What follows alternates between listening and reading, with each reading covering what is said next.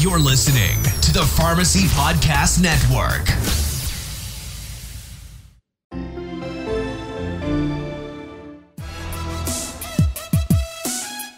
Welcome to the Nontraditional Pharmacist Podcast, part of the Pharmacy Podcast Network. The Nontraditional Pharmacist provides the pharmacist professional ideas to help you think outside the box. Pharmacy is evolving fast, and this podcast is all about the evolution of the pharmacist role in healthcare. And now, here is the Nontraditional Pharmacist team, Lynn, Matt, and Nick.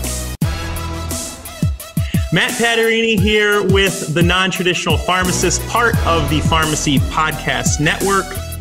We've been talking a lot about technology as an emerging area for pharmacists, and rightfully so. There's a lot of opportunity in the technology space. But another area of pharmacy that it gets a lot of attention, and we're going to highlight some of those key areas today, is around regulatory affairs. Also a very fast-growing area of pharmacy, and one of the reasons is the large number of different careers available in the regulatory space. Saw a statistic recently from the U.S. Bureau of Labor and Statistics that the regulatory market will actually grow at an average rate of 8% until 2026. So exciting area to be in, and we're lucky to be joined by Brendan Doran today, Assistant Director of Operations, Regulatory Affairs and Medical Writing at CTI Clinical Trial and Consulting Services. So we're going to learn about his work there and the regulatory space in general. So Brendan, thank you so much for joining us today. Sure. Thanks for having me, Matt.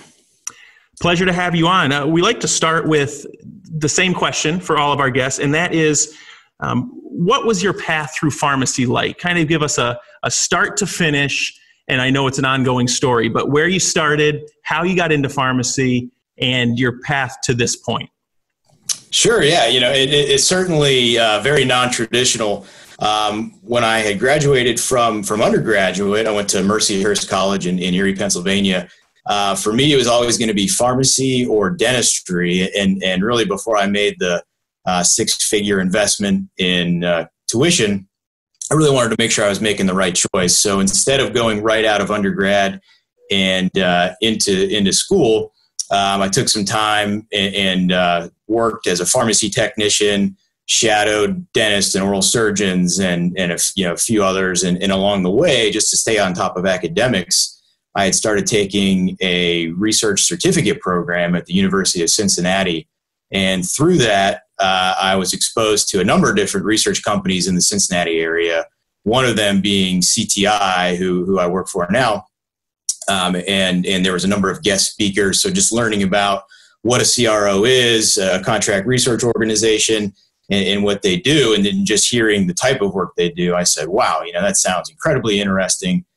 So I started working there as I was continuing to try to pick my path of which way to go. And along the way, at CTI and throughout, I had a chance to work with PharmDs and pharmacists who may have worked in regulatory affairs or in clinical trial operations, or pharmacists at academic centers that are investigational research pharmacists. So along with the traditional hospital retail type settings, to me, what really sold me and got me going to pharmacy was just the portability of the degree. So for me, it was a no-brainer.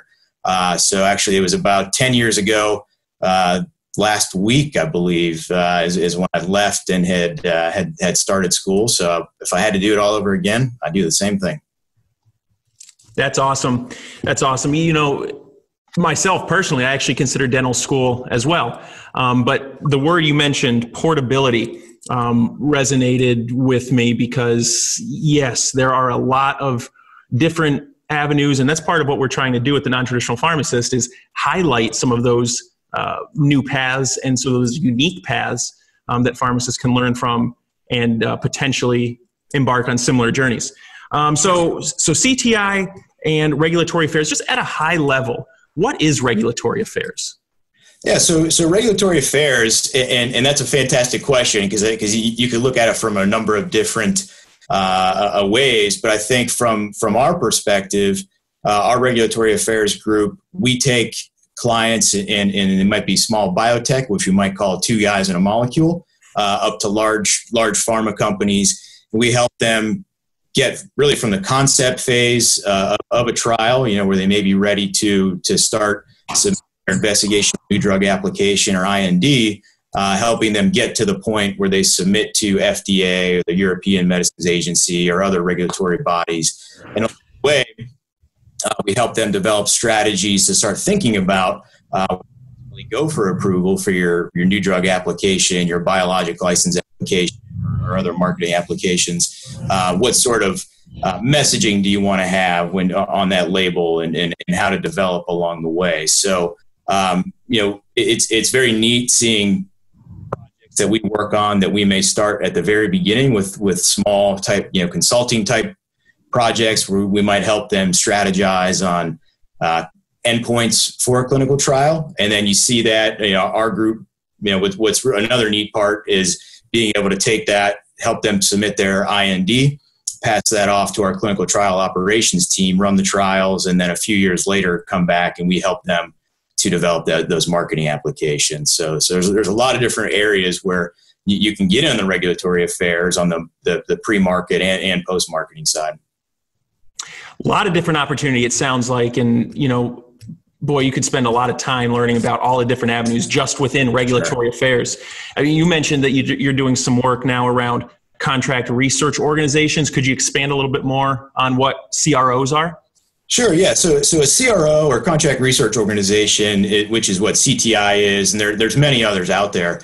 So really, they're another set of hands for a biotech company, a pharmaceutical company, or a device company. So if you look at our company, we have many arms. So we have our regulatory affairs group. We have our clinical trial operations group, which includes project management, so the ones that run the studies. We have a data team, a stats team. We have a medical affairs team, pharmacovigilance or safety teams. And on sort of the other end, when you're starting to think about the approval, we have a health outcomes and economics research group, or sometimes called real world evidence. So there's many different areas where clients may come to a CRO for, again, if it's a smaller company, they use us as almost, that extra sort of FTE or many FTEs. Or if they are larger pharma companies, they may come to us for that global reach if they want to run trials in US and Canada and EU and Japan, just to have that reach instead of having to hire full-time employees in those locations. Okay, so what about your role specifically within CTI? Maybe give some background on day-to-day responsibilities, but also, what you're doing in the large organization. Sure, yeah. So I've been in this role for about a year. Prior to that, I split time, sort of a hybrid role. So I oversaw, we have a research unit, so I oversaw our investigational drug pharmacy for phase 1 through 4 studies, and then also did some clinical trial study management. So a lot of good experience there, and we can certainly talk about opportunities where PharmDs may be involved there. My current role as Assistant Director of Operations, so I oversee a group of regulatory scientists, I guess you could call. So anywhere from we have another PharmD on our team. We also have PhD level folks, master's levels. So typically scientists in our group, they do a mix between regulatory affairs and medical writing. There are some companies may have sort of separate groups where the regulatory group does a regulatory and we pass it off to the medical writing. But the way we look at it is, as you're developing a lot of these regulatory documents, you need to be able to write to them. So from an efficiency standpoint, for us, it just makes sense. So I oversee the team that's doing these projects. So on any given day, we have, I think, somewhere around 60 to 70 active projects that are in certain stages of activity. So it's a lot of juggling and then trying to resource, because some may be, unlike a clinical trial that may last a couple of years, some of these projects we work on might last for 2 weeks to a month, or some may be a little longer term, 6 months to a year. So that's the one neat thing about it is it's every day I'm always curious to see, what comes in. And I also have the opportunity to sit in a lot with our sales team and get on a lot of calls to try to bring business in to talk about our regulatory affairs capabilities with companies across the globe. And the other night we were just on a call with an Australian company who's looking to come into the U.S. So it's neat just being able to be exposed to folks from all over the globe. Well, that's phenomenal. 60 active projects at one time. Even talk about project management skills coming into play a little bit. Absolutely. Yeah. Luckily we also have some project managers in the group. So they're assigned to sort of keep everybody going, kind of the sheep herders, I guess you could say, to keep the budgets in check and everybody on time and, keep the clients happy. Yeah. You'd almost have to. We talk about technology as an emerging area in pharmacy a lot. How has technology impacted your role or your business to an extent, or how do you see it impacting it in the future? Yeah. And again, this is another exciting area. I think we could talk for an hour or so about this. So from the pharmacy standpoint, and I'm sure if anybody listening to this that's ever done investigational pharmacy have probably used an IWRS, or sometimes called it an IVRS, so interactive web response system for randomizations. In my old role, I had a chance to work with our information technology group on sort of being the business owner of those systems and helping to develop the randomization process, the drug shipment process. So seeing the technology and even the user interfaces on these systems continually improve. I think in my career I've used, I'd say at least 50. And over the years, I think they've gotten a lot better. I mean, it'd be great to see. I think I've heard rumors that there's sort of a phone-based app that's coming along that would make life a lot easier, especially for late night or urgent randomizations when it's not exactly easy to get to a computer. So that's one area. And then the other area, I think just in general, the technology, and maybe it's the science and the technology, I think we're seeing, our company particularly works in a lot of immunology, and a lot of cell and gene therapy. So just seeing the advances in science and the technology, whether it's in the delivery systems, the way these products are manufactured or made, to me, that's one of the most exciting thing about working in the CRO world. So you're not just, you don't have one or two or five products in your portfolio that and you work with every day. I mean, every day when you come into work, even our medical directors, I mean, we have some pretty world-renowned medical directors, and they're excited just by some of the science and technology that we get to see along the way. Yeah, that keeps it interesting. It's always nice to see new stuff, learn new things. You're never bored. Hey, Pharmacy Podcast Nation, here's a quick message from our sponsors supporting the PPN, QD. If you or your patients struggle with muscle cramps, spasms, soreness, or restless leg syndrome, you're going to want to hear about our non-opioid TheraWorks Relief. TheraWorks Relief is a clinically proven and published locally acting topical solution that prevents and relieves muscle cramps, spasms, and soreness in the legs and feet. In a research study including patients diagnosed with restless leg syndrome, TheraWorks Relief was shown to reduce symptoms commonly associated with accompanying RLS, including muscle cramps and spasms. Muscle cramps are reported as a side effect of hundreds of prescription medications, from intravenous iron sucrose and conjugated estrogens to statins and diuretics. By managing muscle cramps, TheraWorks Relief supports adherence, helping patients stay on important and often life-saving medications. TheraWorks Relief comes in an easy-to-use, fast-absorbing, non-greasy foam that can prevent muscle cramps and spasms with just a few simple applications a day. To learn more about TheraWorks Relief, go to theraworksrelief.com and click on the healthcare professional link. Where's the regulatory space today? I think it's an exciting time to be in regulatory. For those that might have been paying attention to Scott Gottlieb and what he's doing at FDA, I mean, I think he's really trying to pull out a lot of stops to help try to get some of those critical access products to market or those that might be on shortage to try to get them back on market. So a couple of different areas we see that in. Recently, Scott Gottlieb just had I believe it was an op-ed in the New England Journal about, right now for gene therapy, there's a couple of different steps each company needs to go through. That's through FDA, but there's also the NIH Recombinant DNA Advisory Committee. So they're looking at trying to streamline that process and maybe make it, a little less duplication, and make it easier on everybody.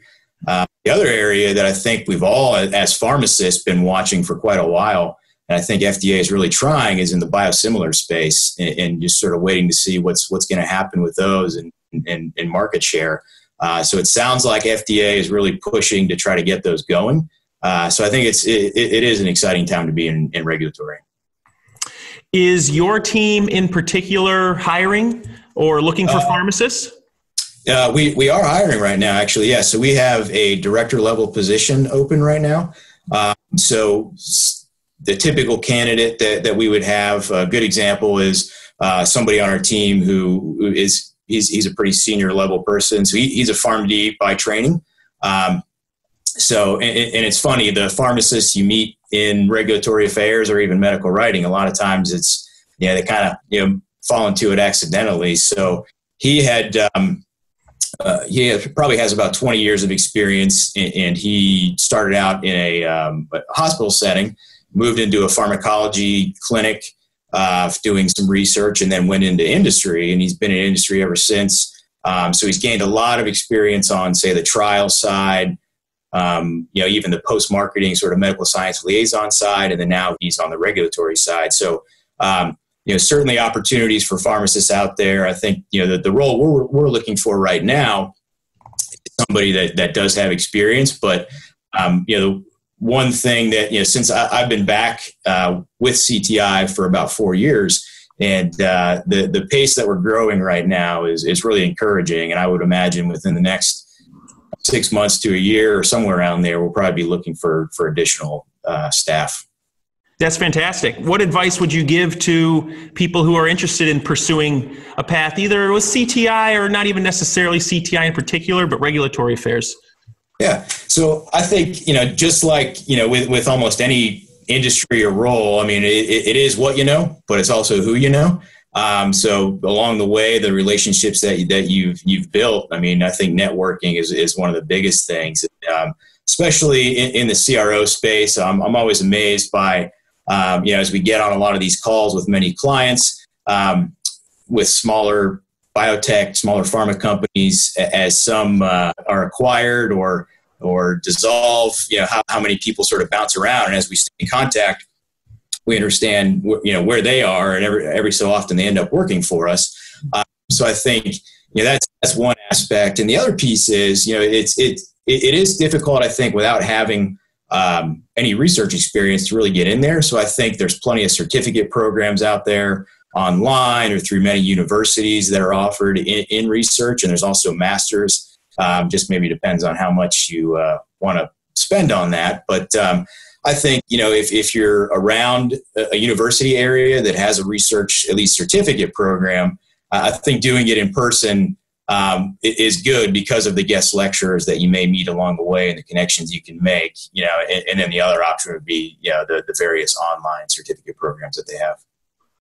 Yeah, we talk about that so often with the non-traditional pharmacists, and part of the reason we are trying to facilitate a platform of networking is because it's so important. We know to get new positions, new careers, change a career path, whatever it may be, that the contacts and relationships that you build are so important to do that. Absolutely. Where do you... Many of the jobs I've gotten are from the contacts that I've made along the way. So I see that as one of the biggest things. I couldn't agree more. Absolutely. We even go as far as to say you can't obtain a job with a job application or submitting a resume. You have to build a relationship or make some key and critical contacts in that organization if you truly want to have a position there. Thanks for listening to The Non-Traditional Pharmacist. Be sure to share this podcast with your work associates, your professional network, and remember, always be thinking outside the pill box.